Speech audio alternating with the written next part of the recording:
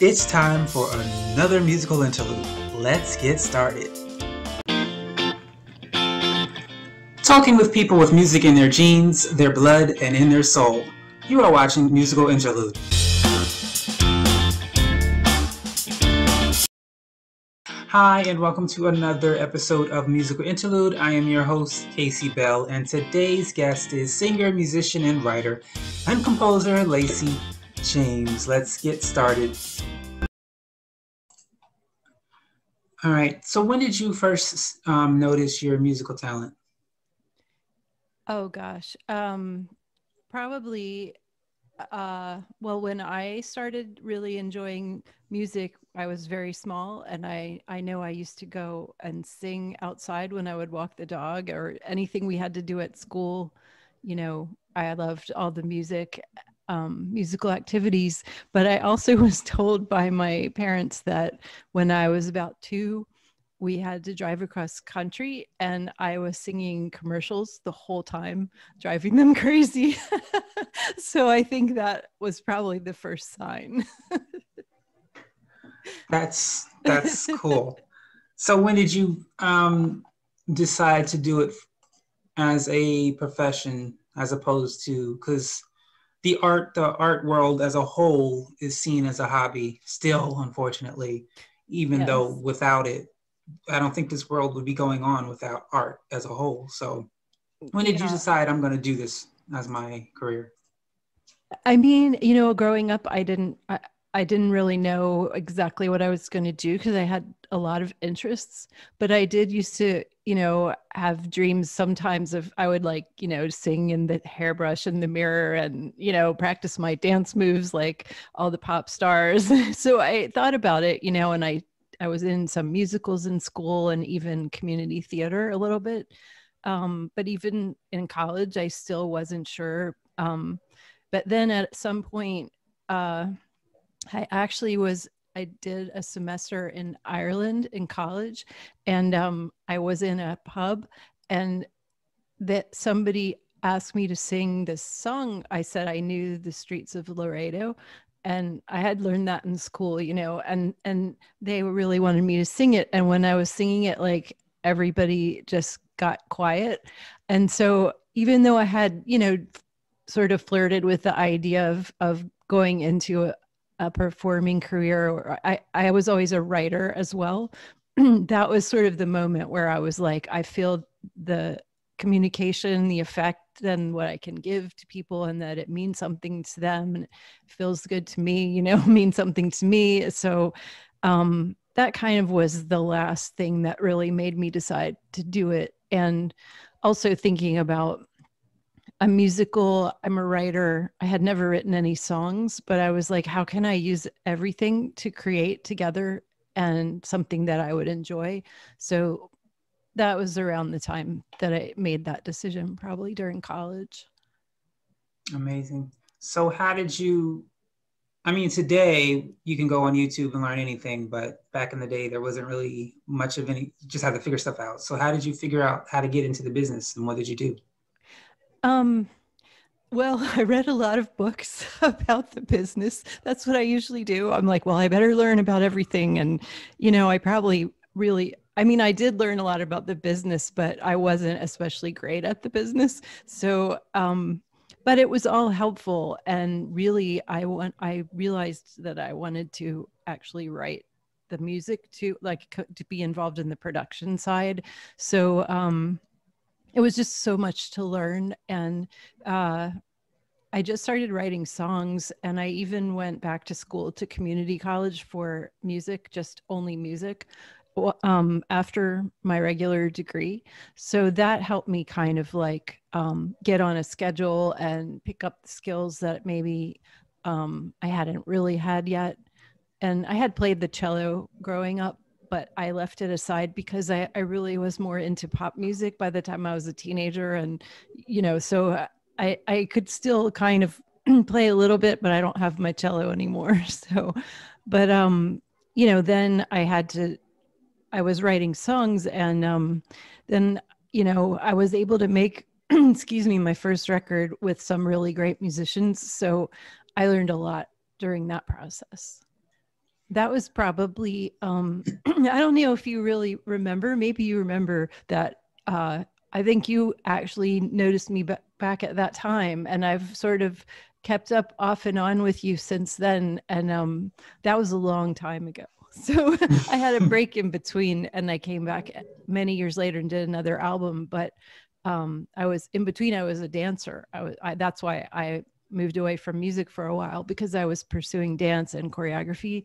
But it all, I feel like it's all, for me, it's all part of the same thing. So whatever I learned from music or dance, it feeds into the other thing, or even writing. So um, I don't really feel like I ever stopped making my work, but it was just taking different forms, at different times. Yes, I do remember that. Actually, I do. I think it was kind of like a dance company you had. I did. Well, and that's what happened. I started off doing songs and I made an album, but it took a long time to make the album. And I was also becoming a dancer, and I realized I have to dance. I really just have to pursue this while I'm young enough to do it, because I didn't grow up really training. And so then I had a small company and I did a lot of pieces, and that was what I did for many years.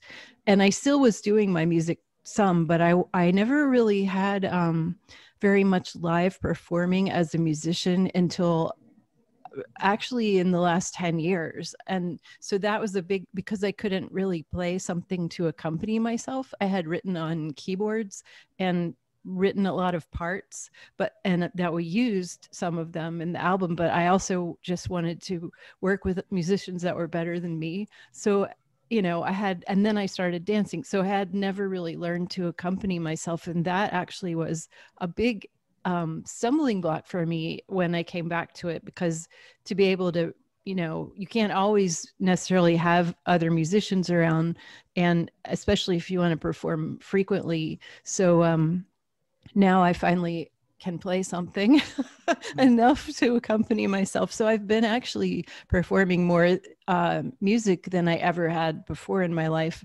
live. So, it's all just been a really process that went through a lot of different directions.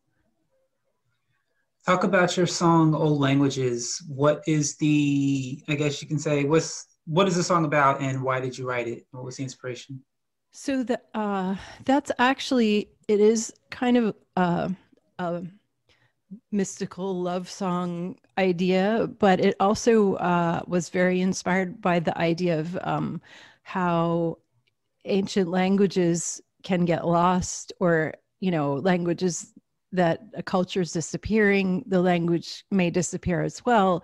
And it's just very interesting to me. You may have read some about this before, that certain, in one language, the way that something is expressed cannot always be completely exactly translated into another language sometimes. So it's not just the words, it's like the whole way of thinking that can be lost if it's lost. And so that was in my mind, and I was just writing of the different cultures. I used some words to express sort of storytellers, and the griot and the troubadour and Shanachie, and people from different cultures that were probably the songwriters, the storytellers, the bards, whatever culture it was, that sort of passed that down and passed the history down as well for a lot of those cultures. So that's a lot,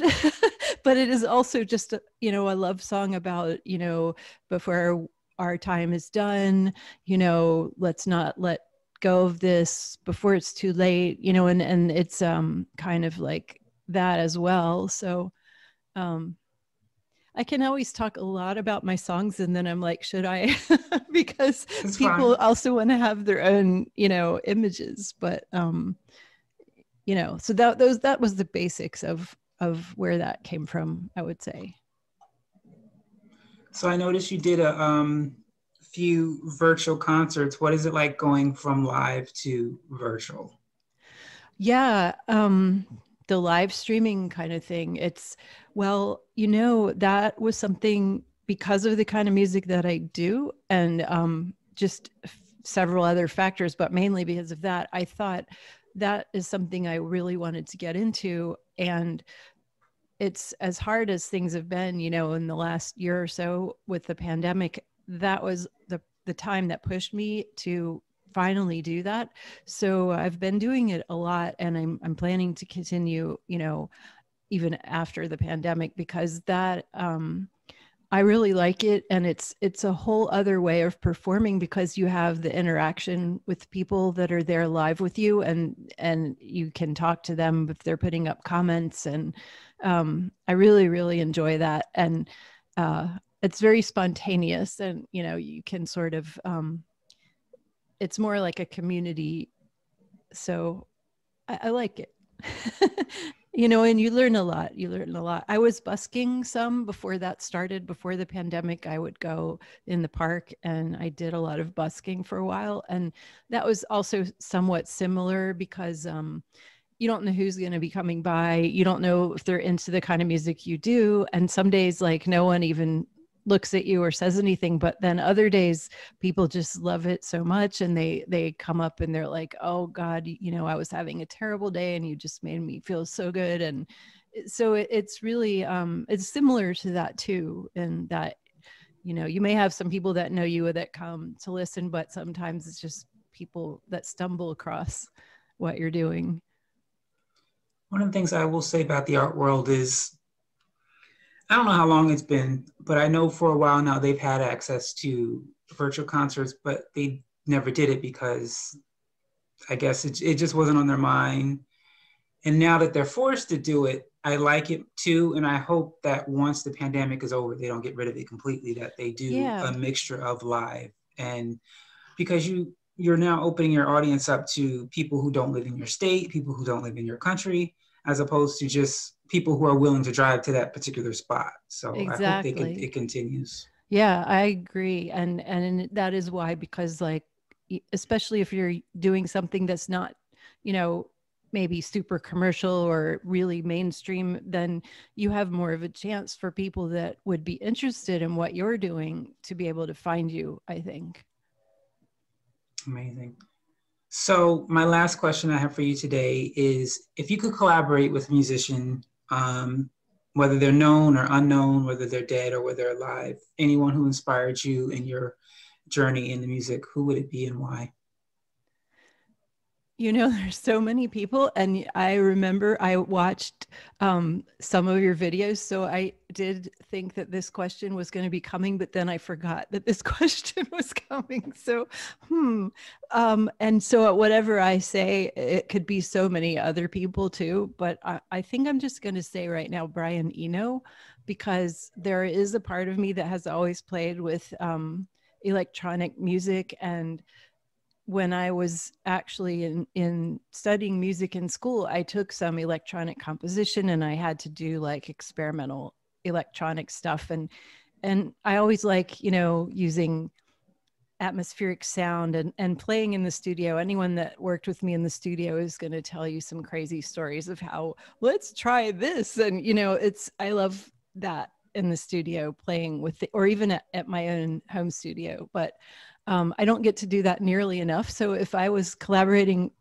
with Brian Eno, I would just be sitting there watching him, you know, but it would be a very amazing experience. And maybe we would do something cool together if he would ever try that with me. So I'll say him for now. To find that old song together.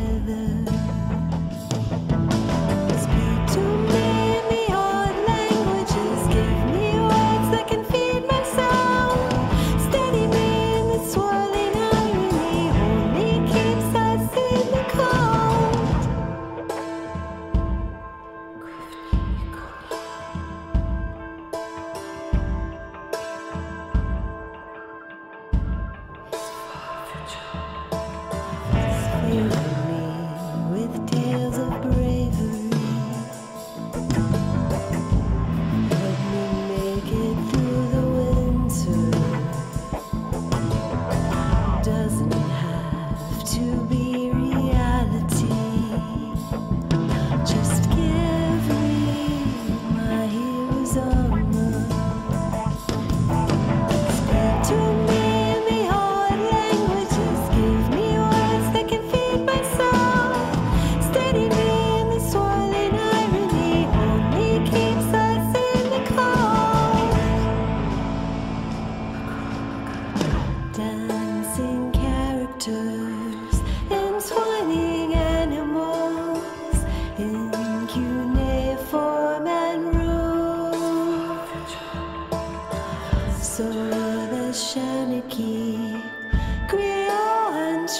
door, charming their way into the room.